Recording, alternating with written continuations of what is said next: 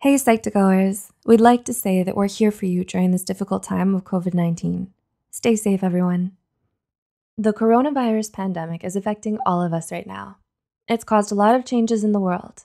While your mental health should be taken seriously all the time, it's particularly important during this pandemic. So here are 10 ways that coronavirus affects you mentally, and we're here to validate those experiences in case you feel like you're alone in them. Number 1. Mob mentality and panic buying. There's a lot of panic going around, and it's worsened by mob mentality, which is when people are influenced to behave in an overly emotional way by those around them. Even though stocking up sounds like a good idea, hoarding too much will lead to a shortage for others who really need it. Some people might hoard because of their belief that there isn't enough for everybody, but there is. 2. Feelings of emotional isolation. Social distancing means we have to keep physical distance between ourselves and other people. It's the responsible thing to do to flatten the curve. But being physically isolated can lead to feeling emotionally isolated. Loneliness is the last thing anyone wants to feel in times of crisis, so be sure to reach out to friends and family. Take advantage of technology that allows you to feel connected to loved ones across great distances. 3. Boredom. Even when you're working from home, being quarantined inside your house for a long period of time can make anyone feel uneasy. This is especially true for people who are extroverted and aren't used to staying in. It's important to know you're able to conquer boredom.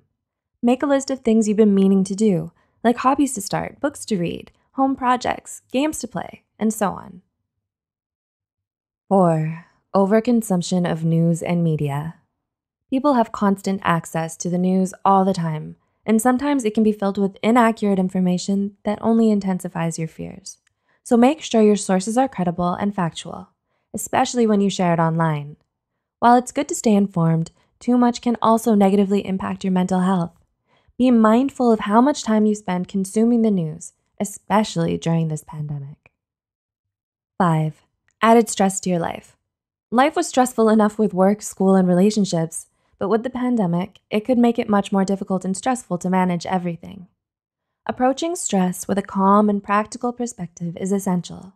In fact, the Center for Disease Control's coronavirus webpage includes a section on managing stress. It's important to remember that this situation is temporary and that we'll make it through this together. 6. Worry about loved ones. Although it's good to be concerned about other people and how they're doing during this time of crisis, too much worry can increase the stress hormone in your body and suppress the effectiveness of your immune system. The best way to keep yourself and others healthy, especially the elderly and immunocompromised people, is to stay home. Use text or video chat to stay emotionally connected with them and make plans for when the quarantine is over. 7. Stress about finances. Since all non-essential employees have been told to stay home, many are now out of work. Going without a paycheck is stressful and can bring up other financial troubles. The American Institute of Stress found that 76% of Americans cite money and work as their leading causes of stress, which speaks to how extreme the issue is. But being stressed all the time can lead to other health problems. 8. Normal schedules and routine is interrupted. The new coronavirus preventative measures have caused a lot of interruptions in people's schedules and routines, such as going to work, school, the gym, going to your favorite restaurant, and so on. While it can be hard to adjust to all the new changes, have faith that this is going to be temporary, and we'll soon be able to get back to our normal routine when the outbreak dies down. Perhaps this is a great time to binge watch your favorite TV show on Netflix that you didn't have time to watch before the lockdown. 9. Concern about your physical health. Of course, we're all worried about our physical health during this outbreak, but being excessively anxious all the time can also affect your mental health. In this time of difficulty, make your health a priority by taking the necessary precautions against the spread of the virus. Make sure to eat healthy and move your body.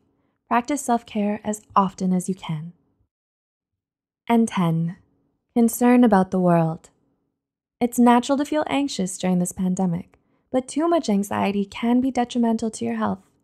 Remember that we can only control our own actions, so wash your hands frequently, don't touch your face, stay home, and remind yourself that by following these rules, you are doing your part to help everyone else.